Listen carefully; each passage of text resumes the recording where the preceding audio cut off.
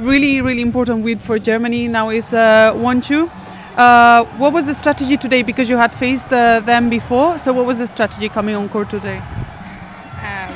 Yeah, our girls played them yesterday, so we had a really good game plan.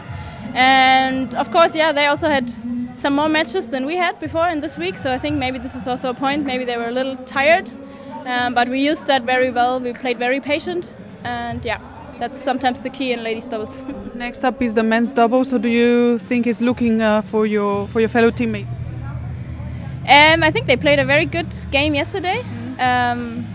So they have also good chances today. Yesterday was very close. Can also be close today, but the guys are ready.